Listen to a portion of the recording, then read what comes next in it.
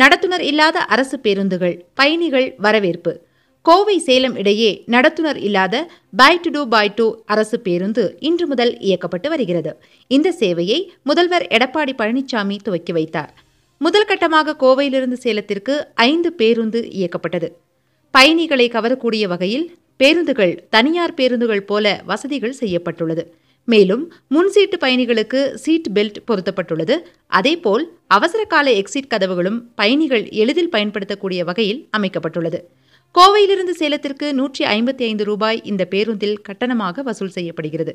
முதல் பேருந்து நிறுத்தத்தில் பேருந்து வந்தவுடன் சேலம் செல்லக்கூடிய பயணிகளா என்பதை உறுதி செய்தவுடன் பயணிகள் ஏற அனுமதிக்கப்படுகின்றனர். அதன் பின் வரும் நடத்துனர் டிக்கெட் கொடுக்கிறார். அதன் பின் அவர் இறங்கியவுடன் கதவுகள் முழுமையாக அடைக்கப்படுகிறது. அதில் சேலம் வரையில் எந்த பயணிகளும் ஏற்றப்படுவது இல்லை. அதிகமாக பேருந்து நிறுத்தத்தில் நிற்காமல் செல்வதால் பயண நேரம் குறைவதாக பயணிகள் வரவேற்பு தெரிவித்துள்ளனர். To get instant news updates, like the Kovai Post page. Click on See First to view the news first. Also on YouTube, subscribe to Kovai Post channel to watch interesting news and videos.